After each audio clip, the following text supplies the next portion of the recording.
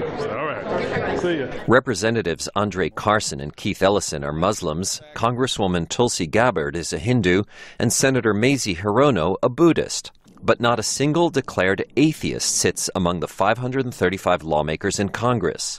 The recently launched Free Thought Equality Fund wants to change that. Executive Director Roy Speckhart says among the public, atheists and those who question God's existence now outnumber Jews, Muslims, and Mormons combined. We are, in fact, one of the largest minorities in the United States today, but you'd never know it from our organized numbers or political power. He says the fund will help candidates regardless of faith who support secular ideals. Candidates like New Jersey Democrat Rush Holt, who recently asked Congress to honor Charles Darwin for his theory of evolution. Maggie Ardiente of the American Humanist Association hopes some lawmakers will even come out as skeptics.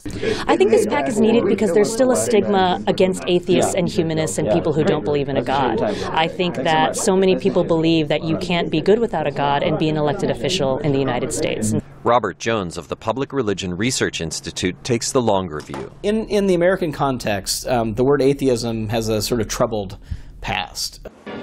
It was associated with communism during the Cold War, and Jones says belief in a higher being is still seen as a proxy for morality. And I think for many Americans, sort of evaluating and saying, does this person believe in God or not, is a sort of mental shortcut, I think, that many religious Americans at least make when they're evaluating candidates. It's one reason so many speeches end like this. God bless America. God bless America. But with surveys showing 1/3 of adults under 30 don't identify with any religion, God's place of prominence in American politics may no longer be as assured.